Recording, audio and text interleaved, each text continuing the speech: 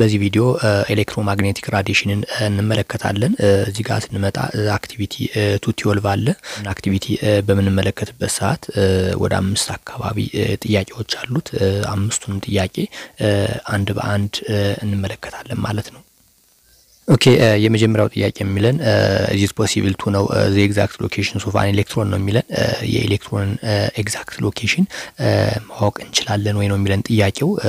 ይሄንን ነገር ጀስት የኤሌክትሮን ሎኬሽን በፍጹም ማወቅ አንችልም ማለት ነው። ምክንያቱም እዚህ ላይ የምንመለከተው predicting the exact locations of an electron according to quantum theories only the matter of probability ነው የሚለን የኤሌክትሮን ሎኬሽን ማወቅ እጅግ በጣም አስቸጋሪ እንደሆነ ኳንተም ቲዮሪ ያስቀምጣል ማለት ነው። ስለዚህ ኳንተም ቲዮሪ ይሄንን ነገር የሚያስቀምጠው ጀስት that is the matter of probability ብሎ ያስቀምጣል ማለት ነው። ጀስት ያ ማለት probability ስንል ለምሳሌ እዚህ ጋር ኤሌክትሮናችን አለ ካልን እዚህ ላይ ስፔሲፊካሊ የኤሌክትሮን ሎኬሽን ወይም ዳይሬክሽን ማወቅ አንችልም ማለት ነው።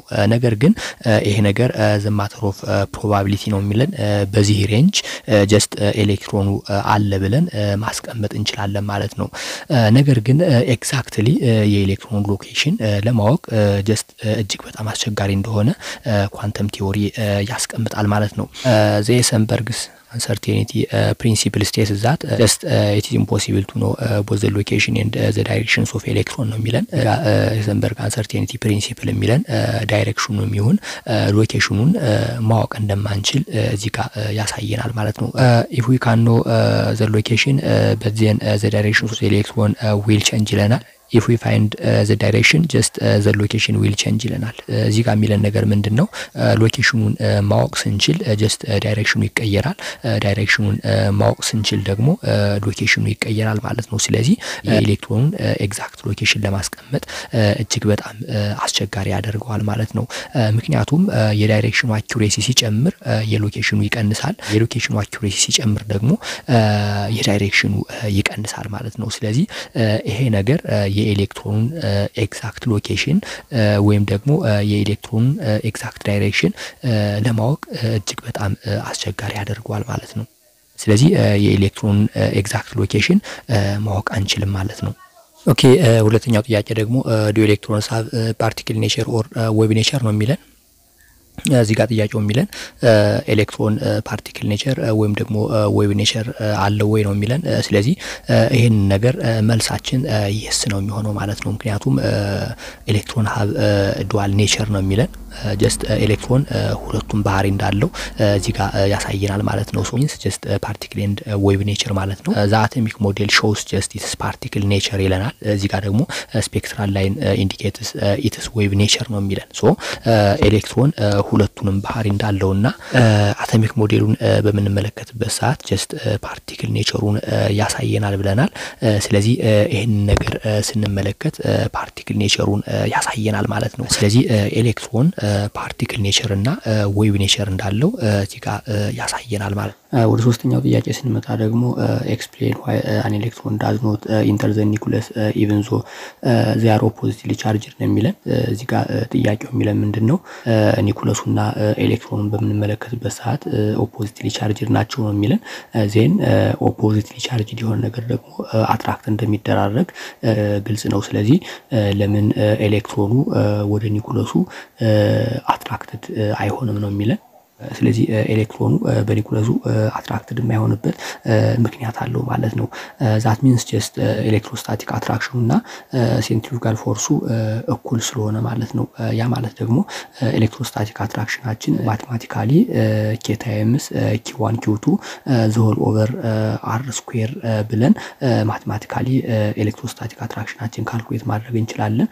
እንዲሁም ሴንትሪፉጋል ፎርሳችን ደግሞ mv square over r ይሆናል ማለት ነው። ስለዚህ እነዚህ ፎርሶች እኩል ስለሆኑ ኤሌክትሮኑ towards to nucleus አይሄድም። እዚህ ላይ የምንመለከተው ፎርስ k times q1 q2 over r square የምንለው just ኤሌክትሮኑ በኒኩለሱ አትራክትድ የሚሆንበት ፎርስ ነው። እዚህ ጋር የምንመለከተው ፎርስ ደግሞ just mv square over r ነው። ይሄንን ፎርስ በመንመለከትበት ሰዓት ኤሌክትሮኑ away from nucleus ፑሽ የሚደረግበት ፎርስ ነው ማለት ነው። ስለዚህ ኤሌክትሮኑ away from nucleus ፑሽ የሚደረግበት ፎርስ እና ኤሌክትሮኑ ወደ ኒኩለሱ አትራክትድ የሚሆንበት ፎርስ እኩል ስለሆነ ኤሌክትሮኑ ወደ ኒኩለሱ አትራክትድ መሆን አይችልም ማለት ነው። ያ ማለት ጀስት ይሄን ነገር F1 ብንለው እዚህ ጋር ያለውን ደግሞ F2 ብንለው which is equals to F2 ይሆናል ማለት ነው። ስለዚህ ሁለቱ ፎርሶች እኩል ስለሆኑ ኤሌክትሮኑ ወደ ኒኩለሱ ፈጽሞ አትራክትድ መሆን አይችልም ማለት ነው። አራተኛውን ጥያቄ ስንመለከት ደግሞ what is the velocity of an electron ነው የሚለን የኤሌክትሮን ቬሎሲቲ እዚህ ጋር ካልኩሌት እንድናደርግ ነው የታዘዝን። ስለ ዲ ብሮግሊ ኢኩዌሽንን ተጠቅመን የኤሌክትሮን ቬሎሲቲ ካልኩሌት ማድረግ እንችላለን ማለት ነው። ዲ ብሮግሊ ኢኩዌሽን የምንለው ጀስት ለምዳዎች ኢኳልስ ቱ ፕላንክስ ኮንስታንት ኦቨር ማስ ኦፍ ኤሌክትሮን ታይምስ ቬሎሲቲ ብለን ዲ ብሮግሊ ኢኩዌሽን ማስቀመጥ እንችላለን። ስለዚህ ፍሮም ዲ ብሮግሊ ኢኩዌሽን ጀስት ቬሎሲቲን ካልኩሌት ማድረግ እንችላለን ማለት ነው። ስለዚህ ቬሎሲቲ equals to Planck's constant all over mass of electron times lambda ብለን ካልኩሌት ማድረግ እንችላለን ማለት ነው። ያ ማለት ደግሞ ጀስት ማስ ኦፍ ኤሌክትሮኑ ተሰጥቶናል። ፕላንክስ ኮንስታንቱም እንዲሁ ጊቭን ነው። ዜን ዌቭ ሌንግዙም እንዲሁ ተሰጥቷል። ቲዮ ሌንግዙ እዚህ ጋር 12 ፒኮሜትር ነው የሚለን። ያ ማለት ደግሞ 12 times 10 raised minus 12 ሜትር ማለት ነው። ስለዚህ ይሄን ኢንፎርሜሽን በመጠቀም ቬሎሲቲ ኦፍ አን ኤሌክትሮን ኢዝ ጀስት 6.1 times 10 raised 7 ሜትር ፐር ሰከንድ ይሆናል ማለት ነው። እዚህ ላይ ስንመጣ in 1873 ማክስዌል ፕሮፖዝድ ዛት ላይት ኮንሲስት ኦፍ ኤሌክትሮማግኔቲክ ዌቭስ ነው የሚለን። ጀስት ማክስዌል እዚህ ጋር ላይት ኤሌክትሮማግኔቲክ ዌቭ ሊኖረው እንደሚችል ፕሮፖዝድ ማድረግ ችሏል ማለት ነው። አኮርዲንግ ቱ ሂስ ቲዮሪ ጀስት ኤሌክትሮማግኔቲክ ዌቭ ኤሌክትሪክ ፊልድ ኮምፖነንት እና ማግኔቲክ ፊልድ ኮምፖነንት ሊኖረው እንደሚችል አስቀምጧል ማለት ነው። in addition to that just theory accurately describes how energy in the form of radiation propagates through space as electric and magnetic field ነው የሚለን። እዚህ ጋር ደግሞ just energy in the form of radiation እንዴት ፕሮፓጌት ማድረግ እንደሚችል ዲስክራይብ ማድረግ ችሏል ማለት ነው። እዚህ ላይ ስንመጣ just electromagnetic wave have both electric field component and magnetic field component ነው የሚለን። electromagnetic field just ሁለቱንም ኮምፖነንት ሊኖረው እንደሚችል እዚህ ጋር ያሳየናል። ስለዚህ ኤሌክትሪክ ፊልድ ኮምፖነንቱና ማግኔቲክ ፊልድ ኮምፖነንቱ በኤሌክትሮማግኔቲክ ዌቭ እንዴት ፕሮፓጌት እንደሚያደርጉ እዚህ ጋር እንመለከታለን ማለት ነው። ያ ማለት ደግሞ ጀስት ኢነርጂ ኢን ዘ ፎርም ኦፍ ራዲዬሽን ፕሮፓጌትስ ስሩ ስፔስ አስ ኤሌክትሪክ ኤንድ ማግኔቲክ ፊልድ ነው የሚለን። እዚህ ላይ የምንመለከተው ጀስት ኢነርጂ ኢን ዘ ፎርም ኦፍ ራዲዬሽን ስሩ ስፔስ ኤሌክትሪክ ፊልድ እና ማግኔቲክ ፊልድ እንዴት ፕሮፓጌት እንደሚያደርግ ጀስት እዚህ ላይ የምንመለከትበት ይሆናል ማለት ነው። ለምሳሌ ይሄንን ነገር በምንመለከትበት ሰዓት በዚህ በኩል ኤክስ ዳይሬክሽን አለ፣ በዚህ በኩል ስንመጣ ደግሞ ዋይ ዳይሬክሽን አለ፣ በዚህ በኩል ደግሞ ዜድ ዳይሬክሽን ይኖራል ማለት ነው። ስለዚህ እንዴት ፕሮፓጌት ሊያደርግ እንደሚችል እዚህ ጋር በምንመለከትበት ሰዓት እዚህ ላይ የምንመለከተው ኤሌክትሪክ ፊልድ ኮምፖነንቱ ነው። እዚህ ጋር የምንመለከተው ደግሞ ወይም እዚህ ላይ የምንመለከተው ማግኔቲክ ፊልድ ኮምፖነንቱ ይሆናል። ስለዚህ ሁለቱም ኮምፖነንቶች በምንመለከትበት ሰዓት ጀስት ኤሌክትሪክ ፊልድ ኮምፖነንት ፖይንትስ ኢን ዘ ፕላስ ኦር ማይነስ ኤክስ ዳይሬክሽን ነው የሚለን። እዚህ ጋር ኤሌክትሪክ ፊልድ ኮምፖነንቱ በምንመለከትበት ሰዓት በፕላስ ኦር ማይነስ ኤክስ ዳይሬክሽኑ ፖይንት ሊያደርግ እንደሚችል ያሳየናል ማለት ነው። ማግኔቲክ ፊልድ ኮምፖነንቱን ስንመለከት ደግሞ ጀስት ኢት ፖይንትስ ኢን ዘ ፕላስ ኦር ማይነስ ዋይ ዳይሬክሽን ማለት ነው። ስለዚህ እያንዳንዱን በምንመለከትበት ሰዓት ለምሳሌ ፕላስ ኦር ማይነስ ኤክስ ስንል ኤሌክትሪክ ፊልድ ኮምፖነንቱን በምንመለከትበት ሰዓት በዚህ በኩል ስንመጣ በፖዚቲቭ ዳይሬክሽን እንመለከተዋለን። እዚህ ላይ ስንመጣ ደግሞ በኔጌቲቭ ዳይሬክሽኑ ፖይንት ሲያደርግ እንመለከተዋለን ማለት ነው። ስለዚህ እዚህ ላይም ስንመጣ እንዲሁ ፕላስ ኤክስ ዳይሬክሽን ፖይንት ሲያደርግ እንመለከታለን። እዚህ ላይ ስንመጣ ወደ ማይነስ ኤክስ ዳይሬክሽን ፖይንት ሲያደርግ እንመለከታለን ማለት ነው። ስለዚህ ኤሌክትሪክ ፊልድ ኮምፖነንቱ ጀስት ፖይንትስ ኢን ዘ ፕላስ ኦር ማይነስ ዳይሬክሽን እንላለን ማለት ነው።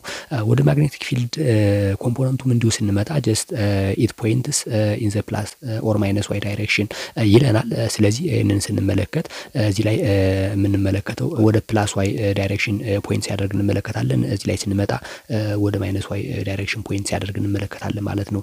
እዚህ ላይም እንዲሁ ወደ ማይነስ ዋይ ዳይሬክሽን ፖይንት ያደርጋል። እዚህ ላይም ስንመጣ ወደ ፕላስ ዋይ ዳይሬክሽን ፖይንት ያደርጋል ማለት ነው። ስለዚህ ኢነርጂ ኢን ዘ ፎርም ኦፍ ራዲዬሽን ፕሮፓጌትስ ስሩ ስፔስ አስ ኤሌክትሪክ ኤንድ ማግኔቲክ ፊልድ የሚለውን ነገር በዚህ መንገድ በቀላሉ መመልከት እንችላለን ማለት ነው። ኦኬ እዚህ ላይም የምንመለከተው እንዲሁ ኢነርጂ ኢን ዘ ፎርም ኦፍ ራዲዬሽን አስ ኤ ማግኔቲክ ኤንድ ኤሌክትሪክ ፊልድ እንዴት ፕሮፓጌት ማድረግ እንደሚችል እዚህ ላይም እንዲሁ እንመለከታለን። ለምሳሌ እዚህ ላይ የምንመለከተው ኤሌክትሪክ ፊልድ ኮምፖነንቱ ነው። እዚህ ጋርም እንዲሁ የምንመለከተው ማግኔቲክ ፊልድ ኮምፖነንት ነው። እዚህ ላይም ስንመጣ ዌቭ ሌንግዛችን እንዴት ፎርም ሊሆን እንደሚችል እንዲሁ ያሳየናል ማለት ነው። ስለዚህ እዚህ ላይ ሞር ኤሌክትሪክ ፊልድ ኮምፖነንቱና ማግኔቲክ ፊልድ ኮምፖነንቱ እንዴት ፕሮፓጌት ማድረግ እንደሚችሉ በደንብ በግልጽ የምንመለከትበት ይሆናል ማለት ነው። ኦኬ እዚህ ላይ የሚያሳየን ጀስት ኢነርጂ ኢን ዘ ፎርም ኦፍ ራዲዬሽን ፕሮፓጌት ስሩ ስፔስ አስ ኤሌክትሪክ ኤንድ ማግኔቲክ ፊልድ ብለናል። ስለዚህ እዚህ ላይ እንዴት ፕሮፓጌት ማድረግ እንደሚችል እየተመለከትን ነው። ኤሌክትሪክ ፊልድ ኮምፖነንቱ ጀስት ወደ ማይነስ ኤክስ ዳይሬክሽኑ እና ወደ ፕላስ ኤክስ ዳይሬክሽኑ እንዴት ፖይንት እንደሚያደርግ እየተመለከትን ነው። እንዲሁም ማግኔቲክ ፊልድ ኮምፖነንቱ ወደ ፕላስ ዋይ ዳይሬክሽኑ እና ወደ ማይነስ ዋይ ዳይሬክሽኑ እንዴት ፕሮፓጌት ማድረግ እንደሚችል እንዲሁ እየተመለከትን ዌቭ ሌንግዝ የምንለውም እንዲሁ ከምን እስከ ምን ያለው ርቀት እንደሆነ ጀስት በግልጽ እዚህ ጋር መመልከት ይቻላል። እዚህ ላይ ስንመጣ ደግሞ ጀስት ዘ ዌቭ ፕሮፐርቲ ኦፍ ኤሌክትሮማግኔቲክ ራዲዬሽን እንመለከታለን። ዘ ዌቭ ፕሮፐርቲ ኦፍ ኤሌክትሮማግኔቲክ ራዲዬሽን ካን ቢ ዲስክራይብድ ባይ ቱ ኢንተርዲፔንደንት ቫሪያብልስ ነው የሚለን ፍሪኩዌንሲ ኤንድ ዌቭ ሌንግዝ ከፍሪኩዌንሲ እና ከዌቭ ሌንግዝ በተጨማሪ ጀስት ዘ ዌቭ ፕሮፐርቲ ኦፍ ኤሌክትሮማግኔቲክ ራዲዬሽን የምንላቸው ኢነርጂ፣ አምፕሊቲዩድ፣ ዌቭ ነምበር የመሳሰሉት ጀስት ዌቭ ፕሮፐርቲ ኦፍ ኤሌክትሮማግኔቲክ ራዲዬሽን ዲስክራይብ ያደርጉልናል ማለት ነው። ለምሳሌ እዚህ ጋር ዌቭ ሌንግዝን በምንመለከትበት ሰዓት ዌቭ ሌንግዝ ካን ቢ ሲምቦላይዝድ ባይ ላምዳ ነው የሚለን። ሲምፕሊ ዌቭ ሌንግዝ ሚንስ ዘ ዲስታንስ ቢትዊን ኤኒ ፖይንት ኦን ኤ ዌቭ ኤንድ ዘ ኮረስፖንዲንግ ፖይንት ኦን ዘ ኔክስት ዌቭ ነው የሚለን። ዌቭ ሌንግዝ ሚንስ ጀስት ኤ ዲስታንስ ዘ ዌቭ ትራቭልስ ዱሪንግ ዋን ሳይክል ነው የሚለን። ዌቫችን አንድ ሳይክል ትራቭል ሲያደርግ ያለውን ዲስታንስ ዌቭ ሌንግዝ ብለን እንጠራዋለን ማለት ነው። ዌቭ ሌንግዝ ኮመንሊ በሜትር ሜዥር ይደረጋል። ነገር ግን ሾርት ዌቭ ሌንግዝ ሲያጋጥመን በናኖሜትር፣ ፒኮሜትር፣ አንገስትረም በመሳሰሉት ዌቭ ሌንግዝ ሜዥር ይደረጋል ማለት ነው። ሁለተኛው ደግሞ ጀስት ፍሪኩዌንሲ ነው። ፍሪኩዌንሲን በቪ ሲምቦላይዝ እናደርጋለን። ፍሪኩዌንሲ ሚንስ ጀስት ነምበር ኦፍ ሳይክል ፐር ሰከንድ ብለን ዲስክራይብ ማድረግ እንችላለን። እንዲሁም ፍሪኩዌንሲን በፐር ሰከንድ ወይም ደግሞ በሄርዝ ሜዥር ማድረግ ወይም ደግሞ ኤክስፕረስ ማድረግ እንችላለን ማለት ነው። እዚህ ላይ ስንመጣ ደግሞ ዌቭ ሌንግዙንና ፍሪኩዌንሲውን ያሳየናል። ዌቭ ሌንግዝ ማለት ጀስት ዘ ዲስታንስ ዛት ፎርምስ ዌን ዘ ዌቭ ትራቭልስ ዋን ሳይክል ነው የሚለን። ይሄ ነገር ከዚህ እስከዚህ ያለው ዲስታንስ ላምዳ ወይም ደግሞ ዌቭ ሌንግዝ እንለዋለን።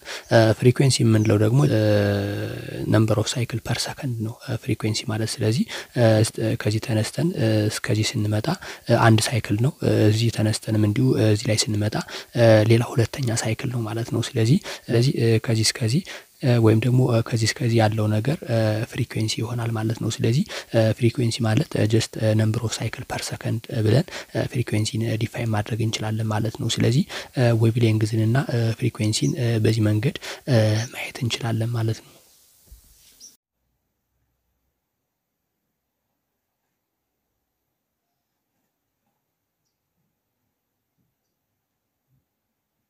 እዚህ ላይ ደግሞ በፍሪኩዌንሲ እና በዌቭ መካከል ያለውን ግንኙነት ሳውንድ ወስደን ስንመለከት ለምሳሌ እዚህ ጋር ሳውንድ አለ። ይሄንን ሳውንድ በሁለት መንገድ ብንመለከተው ለምሳሌ እዚህ ጋር ዌቫችን በምንመለከትበት ሰዓት ዌቭ እዚህ ጋር ሾርት ዌቭ ነው የሚለን።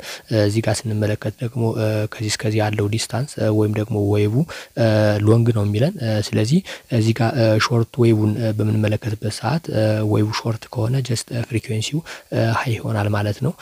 ዝቅተኛ ከሆነ ፍሪኩዌንሲው ሃይ ይሆናል ማለት ነው። ስለዚህ ዌቭ ዝቅተኛ ከሆነ ወይም ደግሞ ፍሪኩዌንሲው ሃይ ከሆነ የሳውንዳችን ኳሊቲ ሃይ ይሆናል ማለት ነው። ስንመጣ ደግሞ ሎንግ ዌቭ ነው ስንል ዌቭ ሎንግ ከሆነ ጀስት ፍሪኩዌንሲው ሾርት ይሆናል።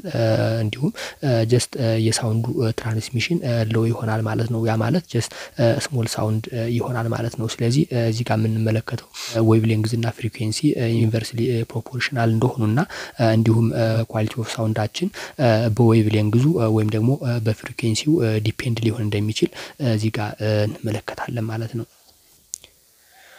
ኦኬ እዚህ ላይ ስንመጣ ደግሞ ስፒድ ኦፍ ኤሌክትሮማግኔቲክ ዌቭን ወይም ደግሞ ላይትን ኢን ሚዲየም እና ቫኪዩም ካልኩሌት ማድረግ እንችላለን። ለምሳሌ እዚህ ጋር ስፒድ ኦፍ ላይት ወይም ደግሞ ስፒድ ኦፍ ኤሌክትሮማግኔቲክ ዌቭ ኢን ቫኪዩም በዚህ መንገድ ካልኩሌት መሆን ይችላል።